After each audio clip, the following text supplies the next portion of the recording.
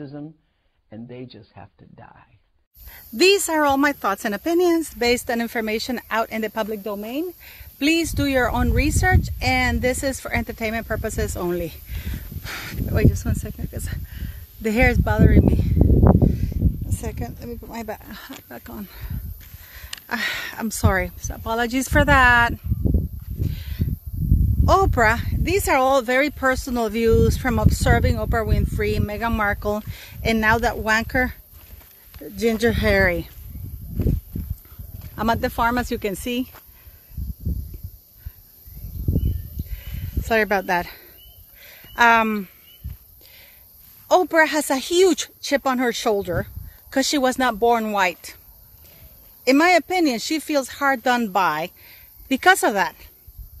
She truly thinks that had she been born white, she would be better off. And this is a woman who is a black billionaire in a country that she clearly seems to hate, and towards a race that she wants to annihilate. Now, in that little tidbit, when she said that all the old Southern people must die, does that include Harry Windsor, who's been racist since he was a child? Oprah is desperate to be white, in my opinion. And her biggest problem is that she's not.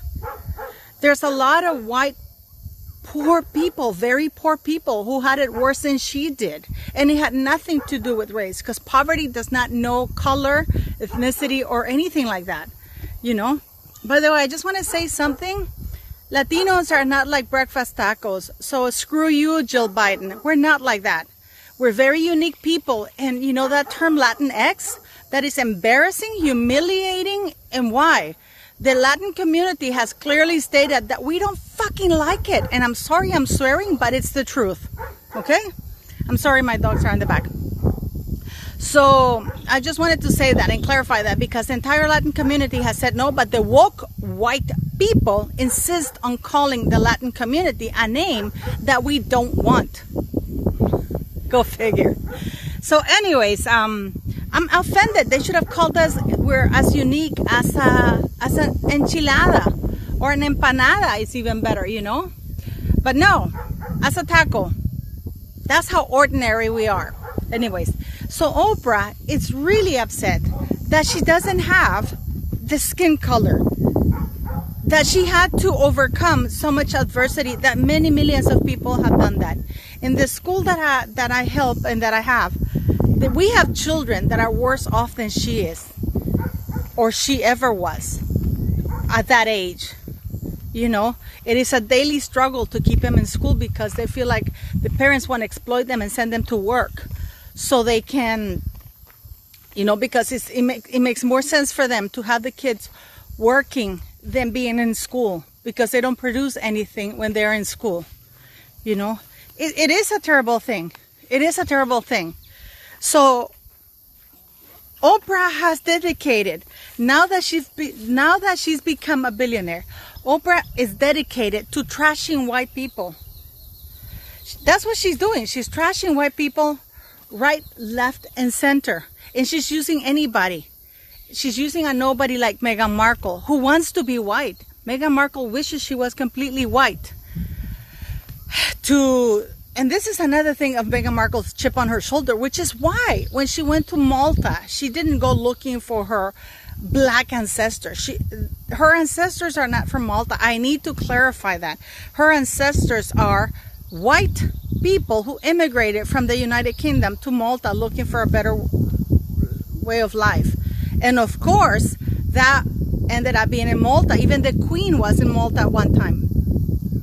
So yeah, Meghan Markle is a woman who at best, she has called herself biracial or mixed race, not even biracial, and who's now exploiting Oprah's need to annihilate, destroy what she sees as the symbol of whiteness, even though the Queen has black ancestors and Harry has Hindu ancestors. And of course we have Harry wanting to be white.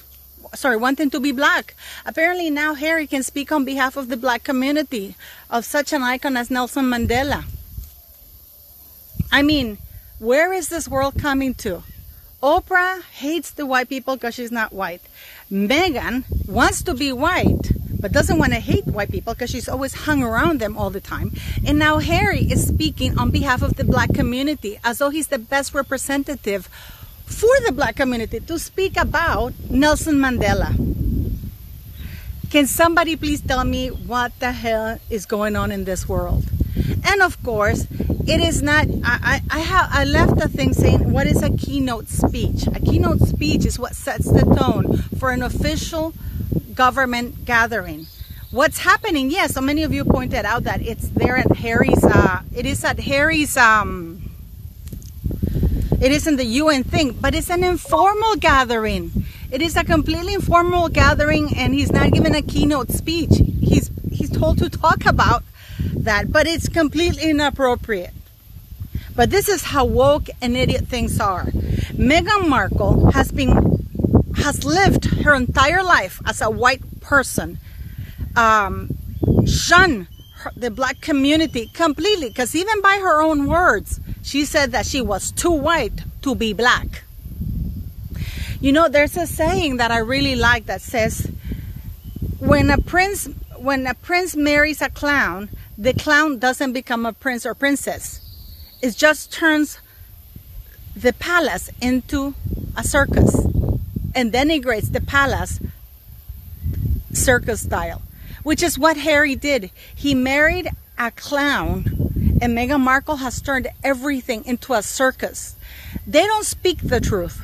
Neither does Oprah, neither does Harry, and God knows that doesn't Meghan least of all. So what is there to fear?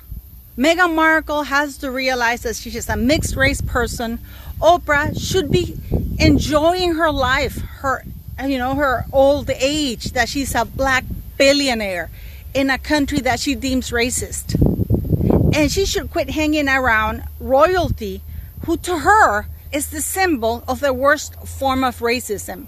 It's amazing how Meghan Markle and Harry insist on using all the royal titles that they're still, for now, allowed to use, in spite of the fact that they have deemed the entire monarchy institution, the institution of the monarchy, the country of the United Kingdom, and the royal family as racist.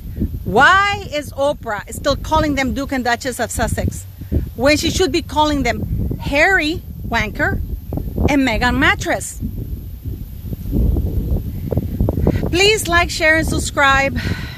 And thank you for watching, and thank you for the donations. You guys are amazing. Leave me your comments. And yes, these are horses right here. I'm sorry, I just, I want to do more videos for you guys. So let me know what you think.